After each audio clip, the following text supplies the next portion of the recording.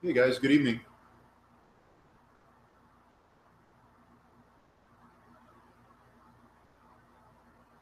I'm waiting for the stream to start over on YouTube, and I'll get it muted so we don't have to hear the feedback and stuff. But hey, Colin. There we go. All right, we got a feed going. And let me kill this commercial, and we can get started here. Let me skip this silly ad.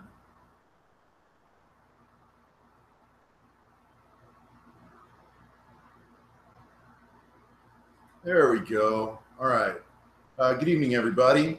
And what we're doing today is we're actually going to do some live work.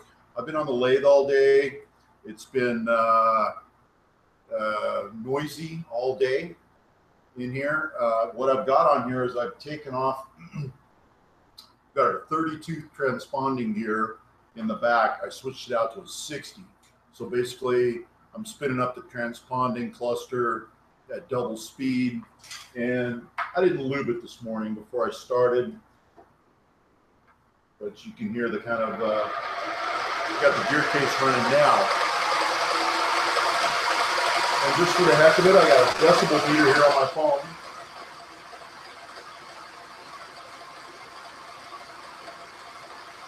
So we're clocking 84 decibels. And what we're gonna do tonight is we're gonna take the gear case apart, take the back off the machine, take the side cover off, and we're gonna lube all those straight cut gears and see if we see anything in there that needs adjusting. And then we're going to spray it with open gear lube. This is a molybdenum open gear lube available at any Napa. And we're going to see if we get any change. You know, we've got 84 decibels as a benchmark. So I'm going to get gloved up, and we're going to actually do some work here tonight live. I'm going to go over here and answer a few comments real quick before I put my gloves on, and then we're going to get to work.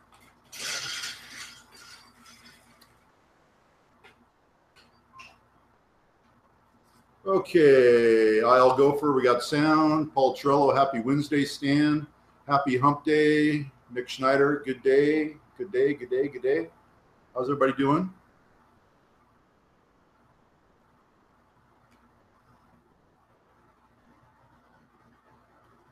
Got Colin here.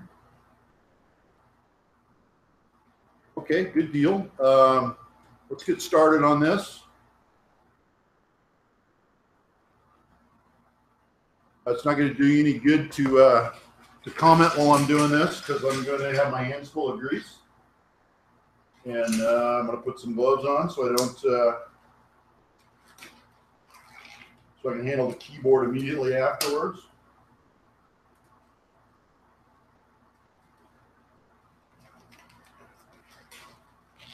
And I'm starting this project with, look, all 10. I got all 10 fingers. And I'm going to unplug it right here so that when I'm done, I still have all 10 fingers. Back case is just some knurled nuts, pretty simple.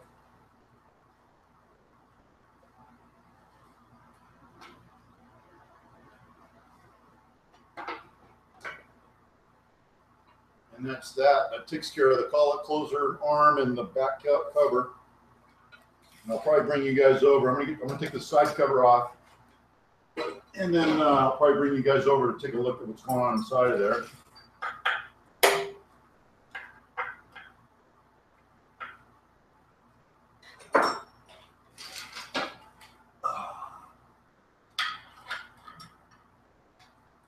That's not the right one.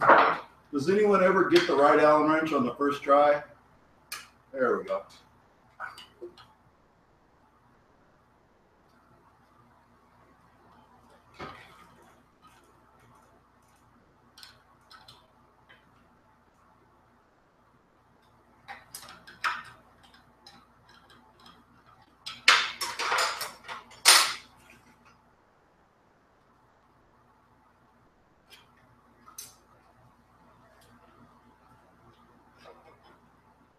All right, there's the side case. And you can see why I'm wearing gloves. That's that moly lube that gets spun around everywhere. Now this gear right here is the 60 tooth, and I went up from a 30 to a 60. I went up from this little fella right here up to the 60. I had to cut 4 threads per inch, so I needed to move the scale over exactly half. And taking a look in there, you know, I don't see any metal chips or anything in there that causing all that noise. I was thinking it was in the change gears somewhere, but I sure don't see any debris or anything in those 2 change gears. They look good.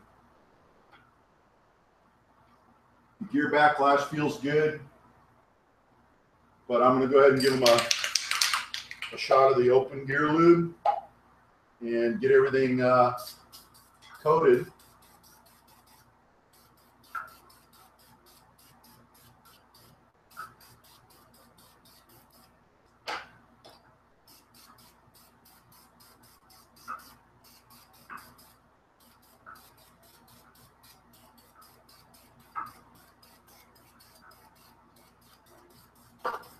All right, and then we're going to put this back together and let this dry up a little bit. When it's still wet, it kind of slings everywhere.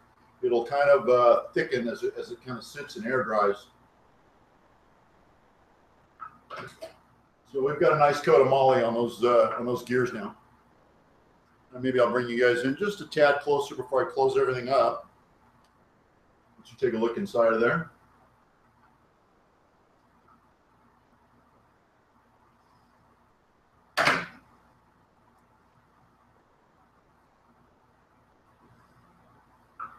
All right, so let me put that side cover back on.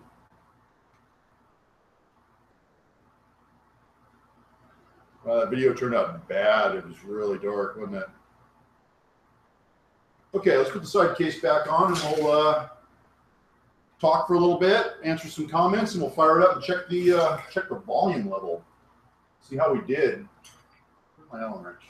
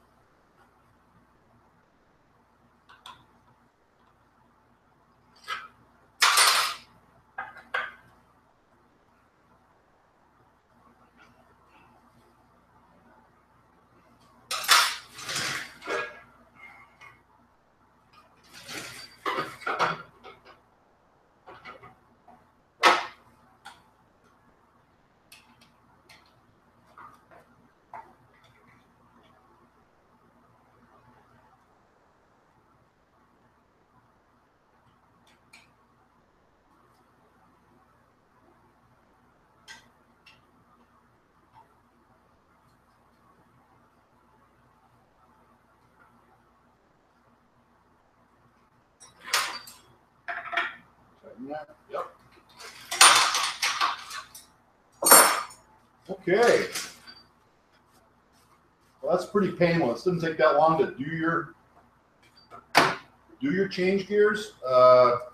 It's never been a big deal for me. It's just taking the 5 minutes to do it. It's not a big thing. Let's go look at some comments, and then we'll come back and see how loud this thing is, see if we made any improvement. Oh.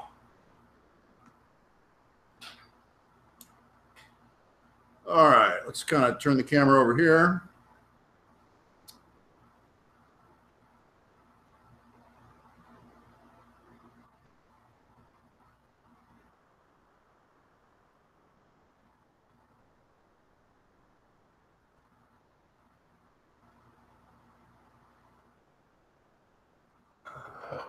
I come in for the night, make my salad with chicken, sit down, turn on YouTube, and what do you know? Stan is on live. How you doing, Adam? And if it's making a bad noise, turn the radio up. Swapping out a change gear. No, I'm not just swapping out a change gear. It's gear lube o'clock. Ooh, greasy. Yes, it was greasy. About the lube, this Colin says, about the lube, I was once out and tried some Maxima chain wax designed for motorcycles. I found it pretty good at keeping the gear train quiet. That's interesting. I've got chain lube for the quads.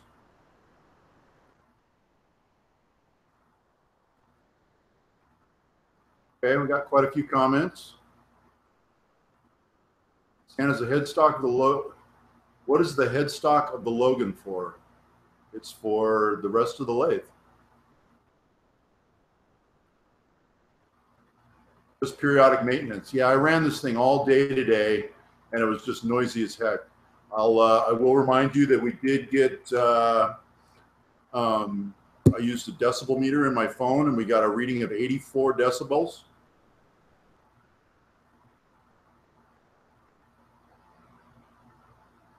And we've lost some video, but hopefully not sound. Chuck from Knolltop Farms says that chain lube is the ticket. Haven't tried it.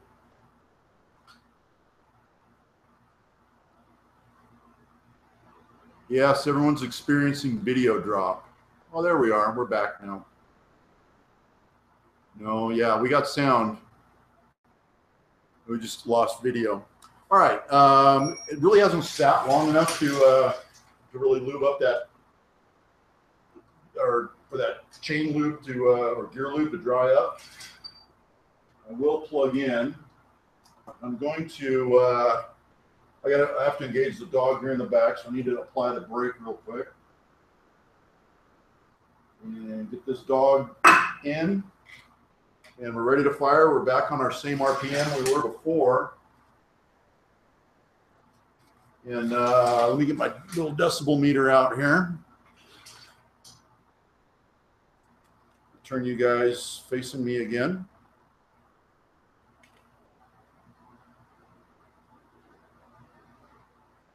All right, I got the drive dog in, got the machine plug back in. I'm still on the same RPM that we tested out before. I'm going to fire up my little decibel meter here and see if we did any good.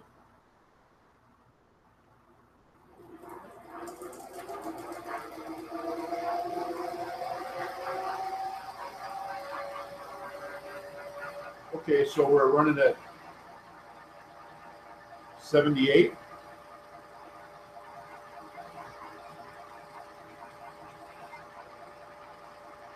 And our initial readings were 84. So yes, the lube works.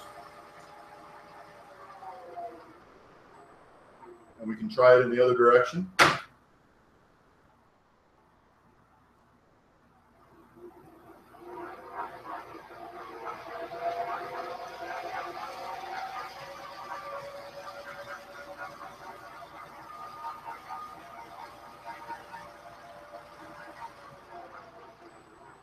Same result, 77 decibels.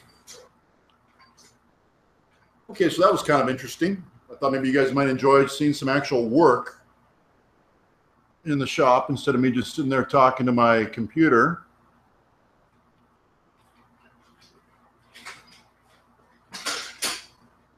Let's check some comments now.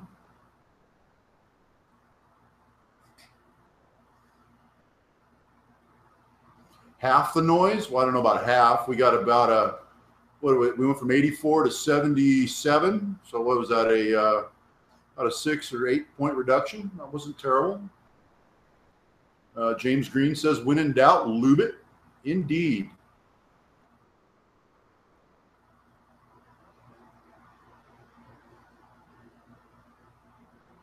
Sounds like a Prius. Okay.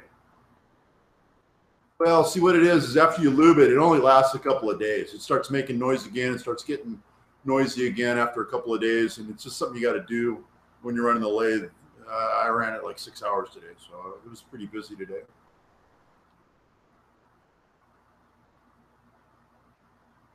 By the way, Stan, the picture on my iPhone 6 looks pretty sweet. Well, thanks, Adam. I'm a pretty sweet guy. Rob Sydney says non-detergent, high paraffin, 50 weight oil, Pennzoil.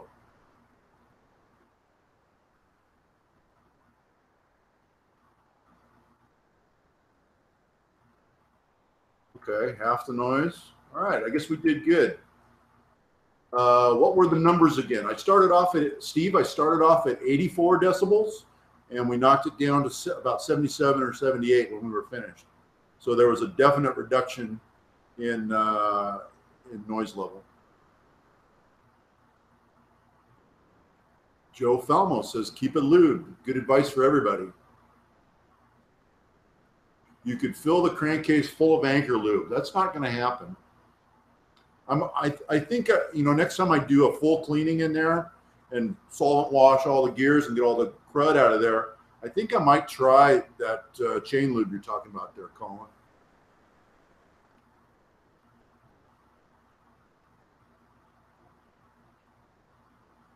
For sound, 6 decibels is double or half. 3 decibels is for voltage, etc. Stan, I missed what you used to lube the gears. I used this grease covered, hang on.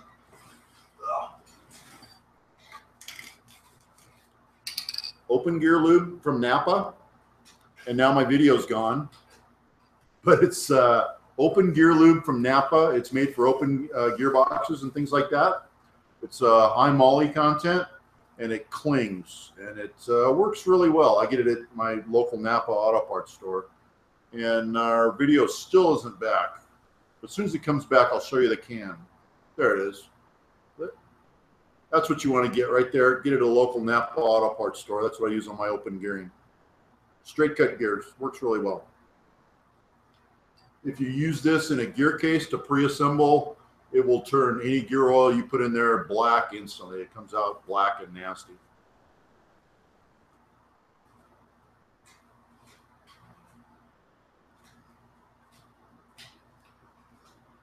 What about high pressure grease? As long as it clings, that's fine. We have a Napa right up the street. There you go. Go get that stuff.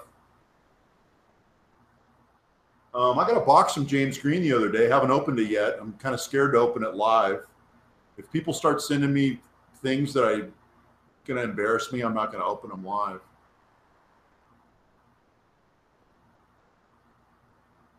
Let's go open James's box. I need to find a knife and grab his box.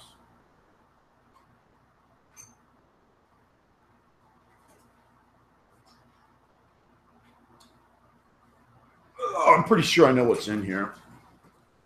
But let's crack this bad boy open and see what Mr. Green sent me. I'm going to hide the addresses here to protect the innocent. Even though there's nothing innocent about James. We lost video again, but not audio.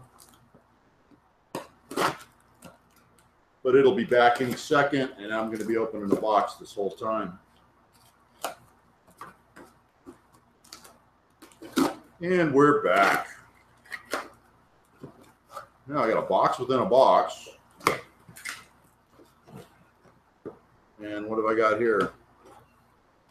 Oh, look, I got a rag. Could have used that like 10 minutes ago on the doing the greasy stuff. James, whoa, look at that. He TIG welded a puke canister for my Boyer Schultz. This is it's an oil to waste system on the surface grinders. There's a little puke can in the back, and this is the catch pan for that. So he made an extra one for me. Thank you, James. Made it out of aluminum, TIG welded together. Very nice. And he sent me a bearing. I think this is the oh, there you go. Well, those are tiny little things. Yep, just needle bearings, a pair of Timken needle bearings. And then I think there's going to be a gear and possibly a shaft in here. Okay. So there's the gear that James made right there and the shaft. And this is for the x-axis on my 618 on my new surface grinder. His gear was screwed up, so he made, it's just, sometimes it's just as easy to make two as it is one. So he made a spare gear for me, and I sure thank you for that, James. What is this? Oh, just a box for fluff. That's awesome. And where do these needle bearings go? Do they go over this shaft? No. Do they? Well, I guess they do. Okay, so these are the bearings for the shaft. So how awesome is that? James, I sure thank you for that. So maybe on the next episode of Live Shop, we'll work on the surface grinder and install this. What do you think? You guys like doing actual work? I just picked a kind of a little easy project tonight, something we could throw together real quick.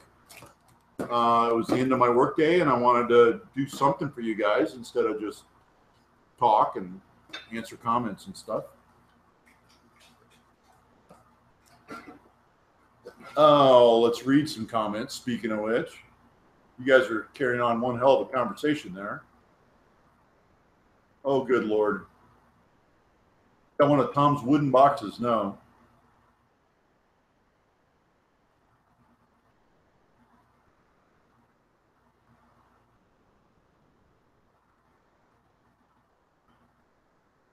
All right, we have a Napa right up the street. That's where I left off.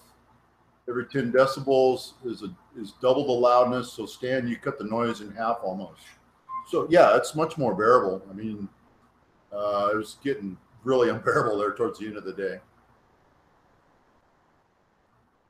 Videos back, live unboxing.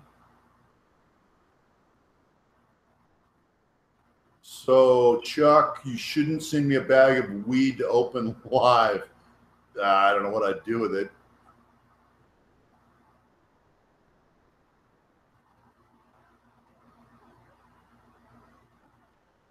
Hope he doesn't buy offs on eBay as John Mills using. Yeah, hopefully those bearings aren't the same as John Mills got. Did you guys see those things? They were just, holy crap. How could they even call those bearings? That was unbelievable. John Mills AVEX 7 or a horrid joke. Unhardened races. Yeah, that was bad. Yeah, they weren't even concentric or round or anything else. That was just bad news all the way around.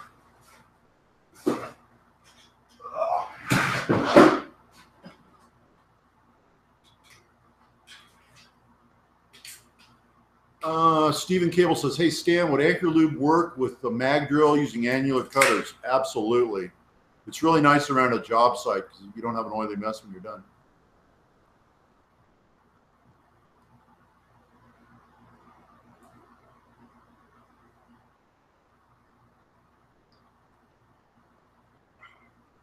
This is the drink of the night. I've been drinking water all day, so Coors Light is a natural progression from hydrating with water to a beer that is really watery.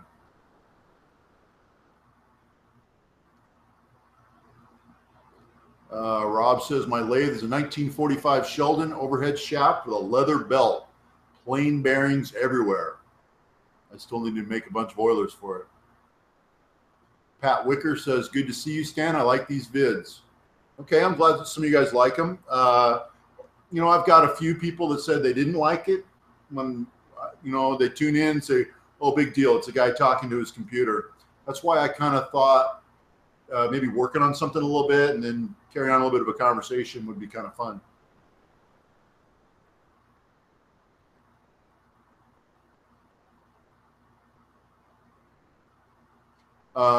It does work very well on titanium. I've done a little bit of grade 5 titanium work with Anchor Lube, and it works very well. I actually had, I used it with my shaping head. They call it a slotting head on the mill. You spin the turret around and it's got that shaper. And I had to cut titanium with high-speed steel, and I used Anchor Lube. It was just a 1/4 inch depth of cut. It wasn't a lot, but I made it through that cut with the Anchor Lube and high-speed steel.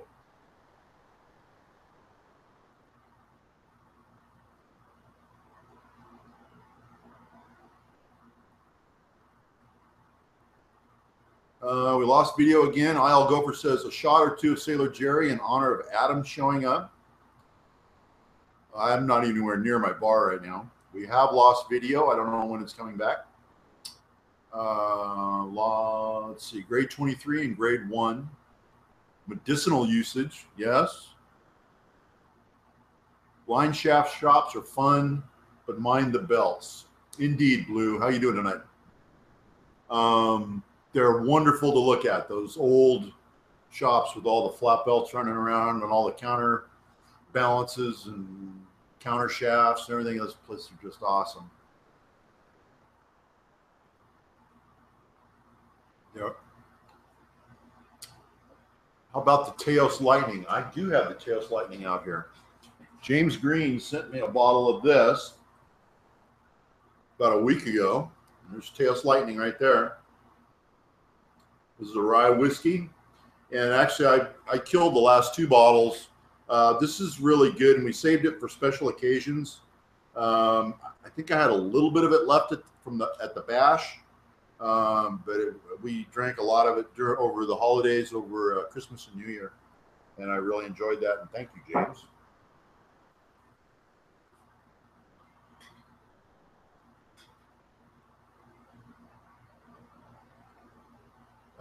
Comp Ed says, seems to be less delay from a comment appearing to when you respond.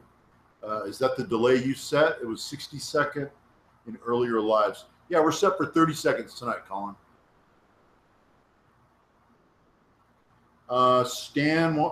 Nick wants to know, Stan, are you guys in Ontario affected by the fires east of you?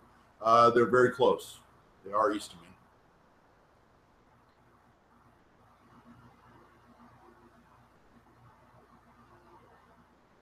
Dave's shop is cool, but I've got an older lathe.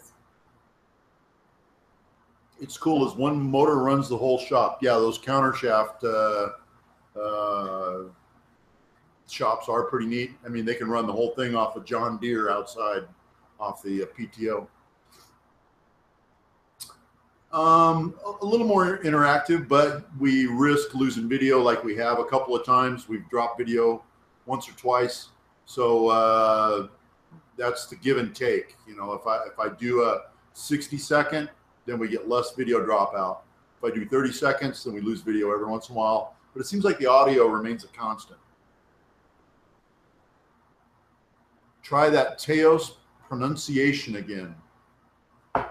It's pronounced Teos Lightning Rye Whiskey. T-A-O-S. Teos? No?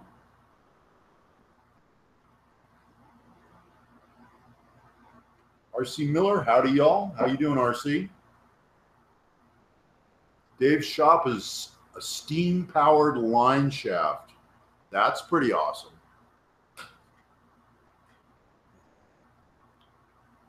Are you guys alerted to possible evac? No, we are not alerted to possible evac. Not yet. I can be ready to go to the moon in 20 minutes, so we'll be good.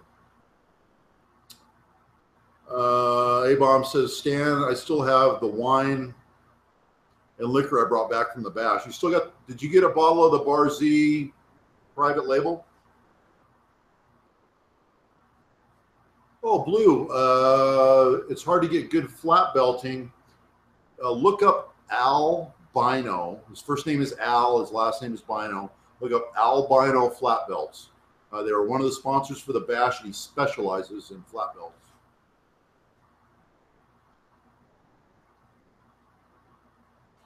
Rob says, I just put on a kettle for the cup of char. Tea for you Yanks. Okay.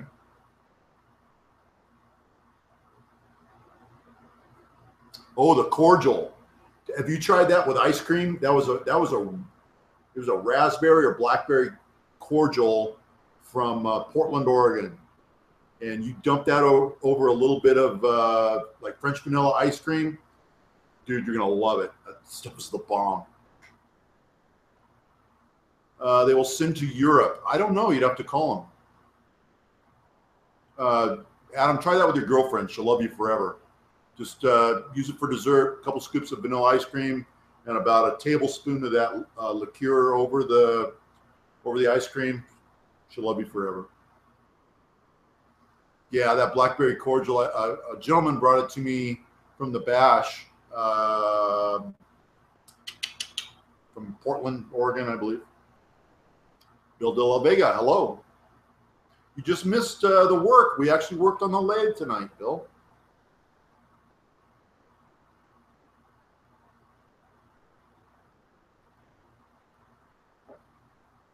Okay, guys. Well, I just thought I'd shoot a little bit of video tonight. You know, I finished working for the day. That noise was driving me crazy all day, but I didn't want to stop what I was doing. I wanted to finish my job. Now, all that plastic is out the door, gone, delivered. Yeah, it turns into a video later, but it's more fun this way, isn't it?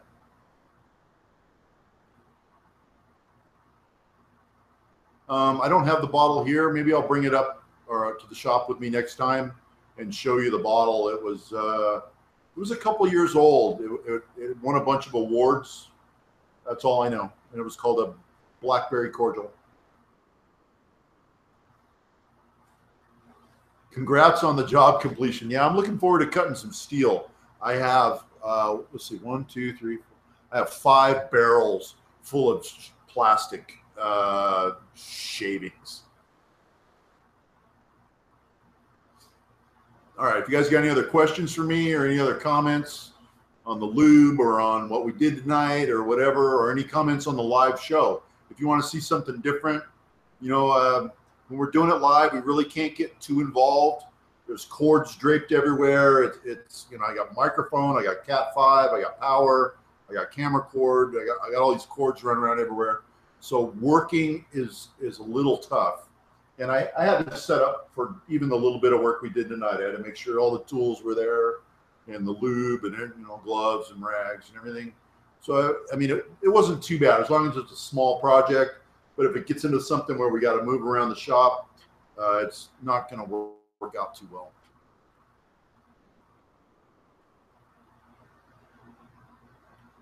Let's do a live 6 to 18 tear down and repair. No thanks. That's not going to happen. But thanks for the suggestion, James.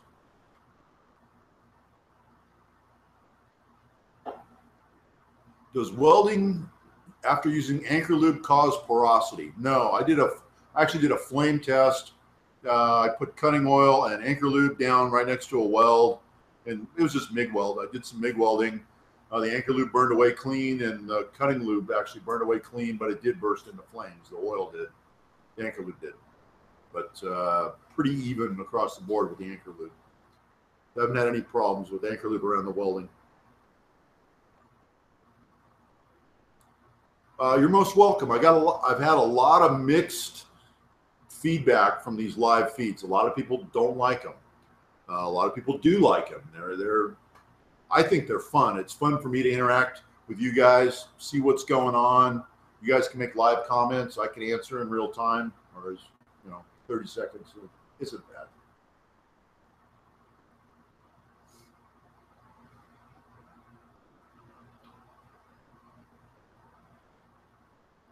Okay, guys and gals, I think I'm going to close it up. I'm going to go inside and do, it is social.